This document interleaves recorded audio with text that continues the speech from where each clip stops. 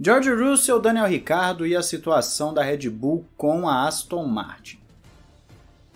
Olá amigo do Ressaca Fórmula 1, seja bem-vindo a mais um vídeo, eu sou Matheus Pucci e vamos aqui a algumas notícias interessantes. Começando com George Russell citando no podcast da F1 que não tem nada assinado com a Mercedes, que não vai ter um anúncio em Silverstone, e isso é curioso porque vem justamente na semana em que está saindo um monte de jornalista de dentro da Fórmula 1 falando que o acordo já está cravado. Inclusive no vídeo de ontem, que vocês até brincaram ali nos comentários, pô, como é que na capa está escrito que é confirmado e ao mesmo tempo que é rumor, né? Se está confirmado é uma coisa, se é rumor é outra. É justamente por conta disso, você tem esse rumor rolando pelos jornalistas, mas a notícia de que eles dão é que está confirmado. E aí o George Russell vem a público dizer que não, tem nada confirmado, não está assinado, e é claro que fica aquela dúvida, né? Nós sabemos que a Silly Season da Fórmula 1 não é muito bem confiável, nós trazemos aqui para vocês, deixamos vocês a par de tudo que está acontecendo na Silly Season, mas sabemos que nem tudo acontece, ou então aquelas coisas improváveis que acabam acontecendo também.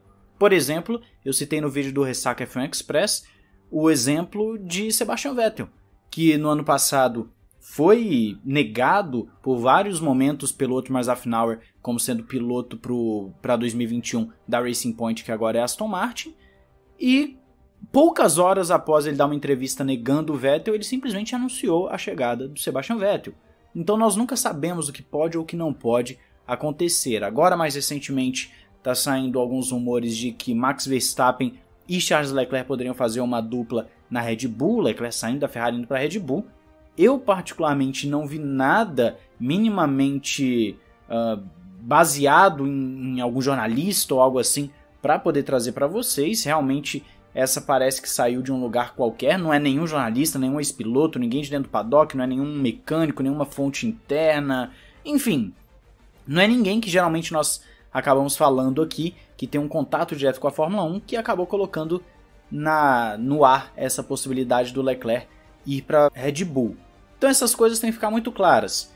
George Russell está negando, uma série de pessoas já estão falando que ele está dentro da Mercedes, então o mais provável de acontecer, tanto pela circunstância do contrato do Russell, tudo que a Mercedes sabe que pode acontecer se não renovar com o Russell, se não contratar o Russell, melhor dizendo, logo agora, é que ele está assim assinado. O mais provável é que ele tenha assinado e eles vão esperar um momento aí, quem sabe nas férias, que é quando o Toto Wolff falou que eles parariam para ver a questão dos pilotos, então eles devem dar uma baixada na bola e anunciar nas férias da Fórmula 1 agora em agosto.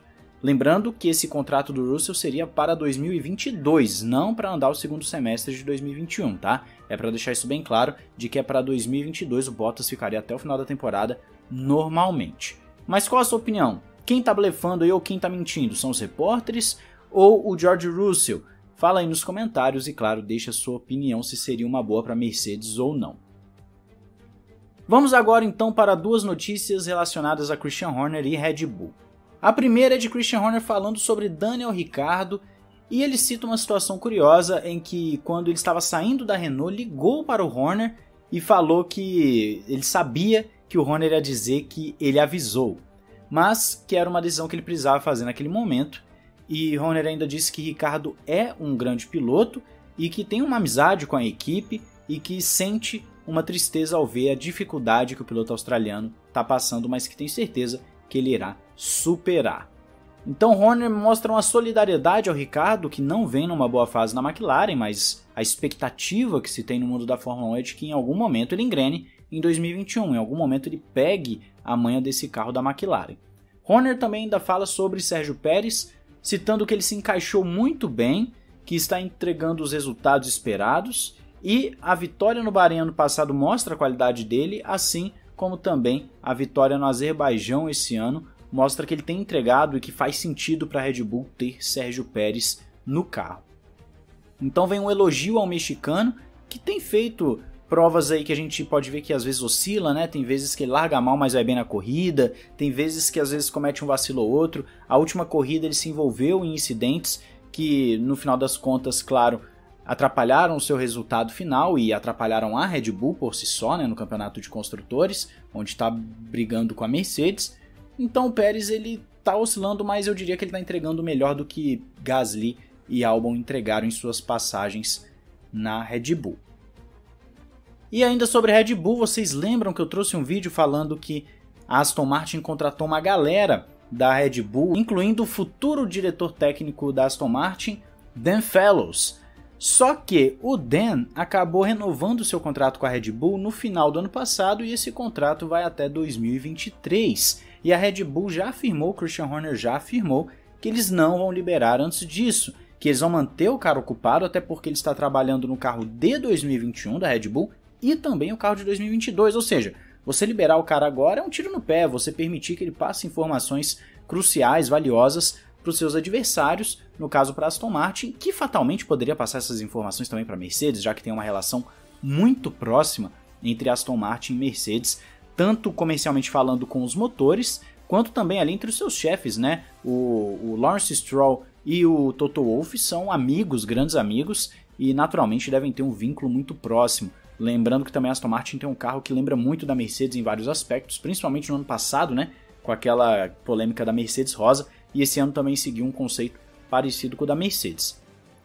Só que o Otmar afinal está assim esperançoso de que pode acontecer alguma conversa nesse meio tempo. Ele acredita que nas próximas semanas deve se sentar com o Christian Horner para poder conversar sobre isso, que eles devem chegar a alguma resolução em breve, já que os últimos dias foram bem ocupados para cada um deles, né? Uma sequência de corridas e também viagens, etc. Mas quando as coisas acalmarem nas férias, eles devem sim bater um papo sobre a situação do futuro diretor técnico da Aston Martin. Para a Aston Martin, claro, quanto mais rápido, melhor. Para a Red Bull, quanto mais ele ficar lá, se ele cumprir o contrato até 2023, tá ótimo, vai poder utilizar o cara da forma que quiser. E também deve rolar aquela coisa, né, de quando chegar 2023, eles devem começar a tirar as informações dele, devem começar a deixar no escuro, que é para justamente ele não levar coisas confidenciais, coisas valiosas para Aston Martin. São jogadas da Fórmula 1, jogadas que acontecem com uma certa frequência. Nós vemos aí com uma certa frequência engenheiros, mecânicos, chefes, diretores trocando de equipes e vai continuar sendo assim. E é claro que existe todo um jogo político por trás para que você não permita o seu adversário conseguir bons resultados em cima das informações valiosas que você tem.